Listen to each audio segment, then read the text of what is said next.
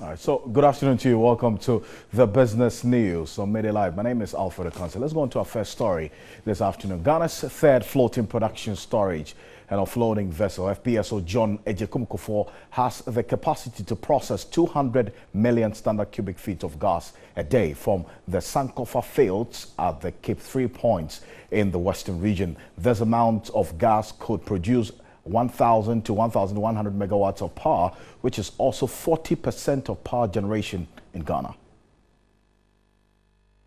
Gas-based FPSO John Ejekumu is ideal for the oil and gas field of Sankofa Ginyame project of a Cape 3 point in the western region, which has more gas than oil. The FPSO has a capacity to process up to 30,000 barrels of oil daily, expected to start in August this year, and 171 million to 180 million standard cubic feet of gas a day from January 2018 to 2030. Energy advisor at the Africa Center for Energy Policy, Dr. Ishmael Aka, is of the view the efficient operation of the vessel will provide a reliable source of gas supply. Using more gas in our energy mix can reduce the tariff. Secondly, we having power challenges because we don't have reliable sources of fuel. This will reduce the country's import on light crude by 12,000 barrels a day. It will also save the country 1.5 million tons of carbon emission per year, which falls in line with the Sustainable Development Goals. The Association of Ghana Industries in their fourth quarter business barometer indicated high electricity tariffs and unreliable power supply have been major challenges for industry. Dr. Aka further indicated the private sector will benefit hugely from fuel supply from the FPSO. For the next about 3 or 4 years, up to 2020, Ghana's energy demand may be so much. In fact, it may be more than 3,000 megawatts. Now, as of today, we are doing about 2,100 megawatts. Now, if we don't take care and say we're going to cut supply from Nigeria, then what it means is that we have to import more oil, which, as I said, is quite expensive. FPSO Kufuor is expected to sail into Ghana waters in April.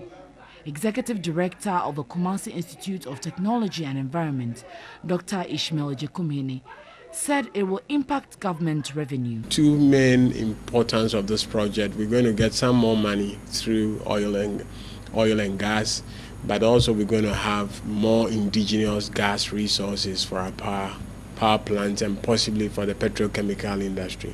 He was quick to add that flow meter and torrent bearing challenges that have bedeviled FPSO Kwame Nkrumah should be a lesson in managing the third FPSO.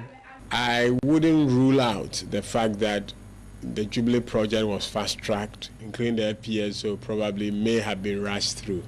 So that could be the reason why we're having those problems. But I expect that as we continue to bring in more FPSOs, they would have learned from whatever challenges we've had with the previous ones and incorporated those necessary changes. ENI has 47.2% participating interest, Vital holds 37.8%, and GMPT holds 15% carried interest and 5% participation interest.